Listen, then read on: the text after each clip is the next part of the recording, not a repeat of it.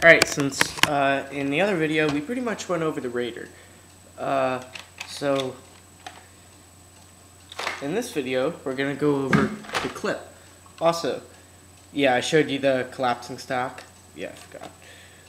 There's this little nub in the back here that you press down and then you can put it at any one of those for, yeah, whatever.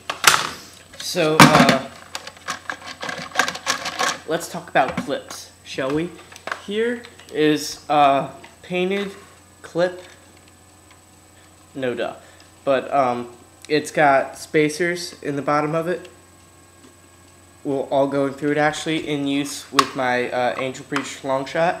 I'll show you basic clips work fine in the Raider. So it does have the potential to be Angel Breached. I'm actually going to try to make my own breach for it, call it Nice Breach, but we'll see how well that goes. Here's my Angel Breach long shot. Fits no problem. Works great. Gets kind of in the way, but yeah, this gun I'm not going to dry fire, but it's not very comfy. It gets kind of in the way of my arm when I'm trying to use the front gun, but it's manageable and it's definitely worth it for the shots it takes. So yeah, it's actually a very comfy blaster though. I'd give it a 8.5 out of 10. It's much thinner than the long shot, but they're the same length basically. So quite similar. Raider's actually a little bit longer. So it's, I'd give it an A+ for a stock gun, but it's a little low on the modding potential side, but it is fun as a stock gun. As far as I can see and hear, and through looking through the tube sideways when it's primed, it appears to have an inverse plunger. You know, that sucks, but what are you gonna do? And I'm sure there'll be a couple people on the Haven that know how to replace that, so big deal. There are a lot of nifty, that was a stupid word. There are a lot of different things about this gun I'm just still exploring myself. So here's the back, that's unprimed, turns orange when it's primed, so you know it's ready to fire. Of course, you can't see that when the stock's on it, but it's very lightweight. It's lighter than a Recon, I'd say. Also, the stock is interchangeable with a Recon stock, so it'd be easy to chop it there and then have this orange piece come back and prime a spring that you would put in the back of the stock. Also, one of the mods I'm thinking about doing is replacing this handle with a shotgun grip. Not for this one in particular, but if I screw up, I'm in trouble. But the bolt sled in here does not look like it takes any pressure, just the wire. The wire that connects the handle to the bolt sled is very thick. It looks extremely sturdy. So the bolt sled actually isn't taking any weight from the spring. It's all the wire, and I don't think a metal wire is going to snap under spring pressure. So we're good on pressure. It's not going to snap like the long shot's bolt sled. Alright, a lot of people are asking, what's going on with the clip? The clip is very strange. It's got this bar that when pushed down, another bar comes out the top, or the bottom, that rotates the drum. So, demonstration on how it loads. Well, you gotta load, so you load 6 before it does anything with the actual drum. Alright, so there's 6 darts.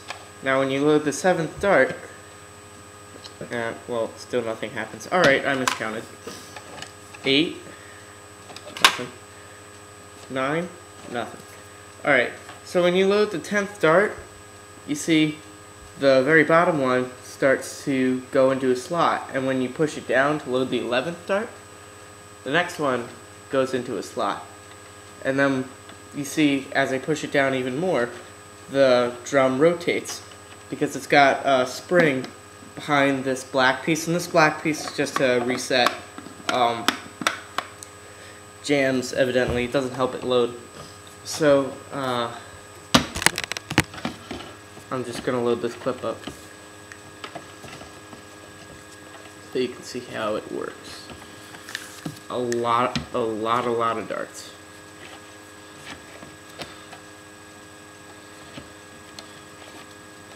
And really, it does hold more than 35. I've pushed it to 37, but I would not suggest it because it could jam. And jams are never fun.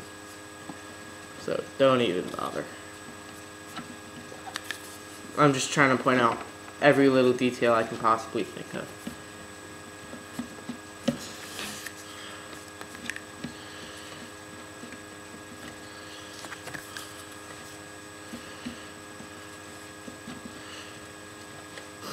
Alright, so there's all 35. And you see there's still space for more darts to fit. So you could push this down and probably fit 2 more darts in that space there. But again, I would not suggest it. So, yeah. And again, this black piece in the middle does nothing that I can really see. So, what happens is when it's in the Raider breech comes and pushes this dart out, which, well, it actually pushes it in. It hits, alright, so there's this tube, and it hits a wall, and the dart gets pushed into the tube, but when the tube is all the way there, the wall goes down and exposes it to the barrel, which is done by a series of locks. So this dart gets put into the tube, so the tube is now holding the rest of the darts down, and when it's shot, the breech is open, so it's shot, this dart comes out, the breech is open, this dart advances up. Everybody on the Haven knows that, but for the people that don't know that, that's why I explained it. For everybody else, I'm not retarded, I was just trying to be helpful. So, when the breech takes these darts away, you see how the drum rotates itself. I'm not going to do it with all these darts because it took forever to put them in there, and I want to be able to shoot some of them because shooting this gun is so much fun. But you see, you get the gist of how it works. It's pretty easy. It's a very, very stable drum mag, which is against what a lot of people thought. These ridges that hold the darts do not go all the way through. They go, there's about half an inch and then a bunch of dead space and then half an inch at the other end. So it would be very, very hard to get this to accept small Stefan darts. I think almost impossible. Darts would have to be exactly this long, no longer, no shorter, to accept in this clip, which is something I'm not very fond of. But again, it does take these clips. And this clip would be beast in a non-angel breech long shot. So I'm just going to go ahead and fire off the rest of these. And I know everybody loves to see it fire. So. Also, the slam fire mode is simply holding down the trigger while you're pumping it. And it shoots when the dart, or when the handle is pushed up at the very end.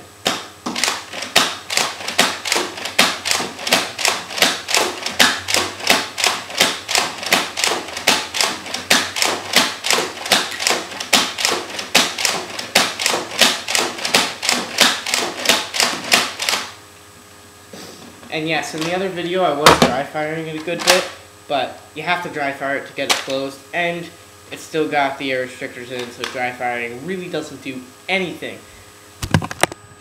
So, yeah, with the air restrictors out, it's bad for it though. So, when I do take them out, probably later today, I will not be dry firing it. Also, one of the things, you can pull the trigger all the way back, which is what you need to do for slam fire mode, but even if you had it unpulled and you prime this back and then you pull it, it doesn't shoot forward. That's not the way this works. And I don't really understand that, but I'm sure I will when I open it up later today. You actually have to push the handle forward and then it fires.